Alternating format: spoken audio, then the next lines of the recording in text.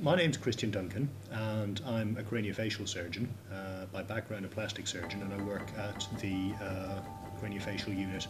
at Liverpool Children's Hospital at Alder. It's one of the 4 nationally designated craniofacial units for looking after people with skull abnormalities, according to which they have a prematurely fused skull suture. What I'm going to do now is show or give some kind of demonstration of how we operate on these skulls, and this is the example I'm going to use to turn this into something a bit more like this.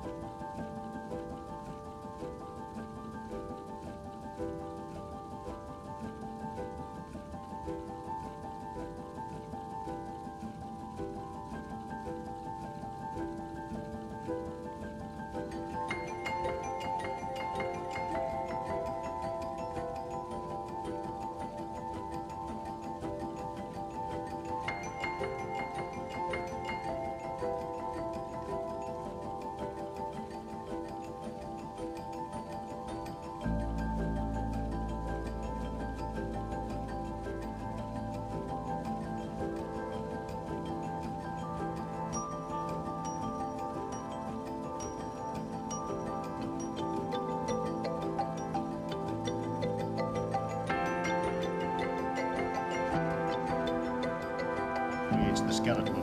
of the correct structure, and bearing in mind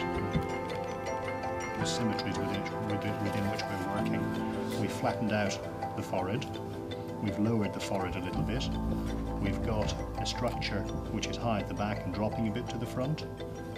and we have a structure that is wide at the back and then narrows to the front,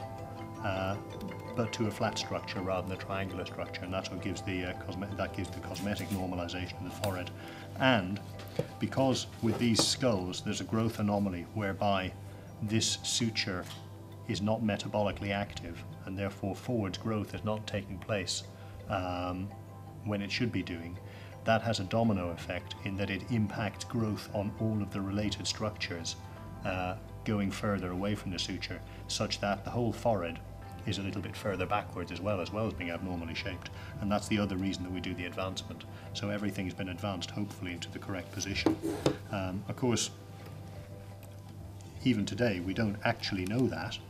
and that's what the Headspace project is all about, is to give us a design template of normal shaped skulls to know what we're aiming at, so that we can actually work out whether this is actually the right thing to be doing, whether we're advancing enough, whether we should be overcorrecting, whether the operation that we do is cosmetically stable in the long term and gives rise to adults with normal shaped foreheads, and in what percentage of cases it does do that,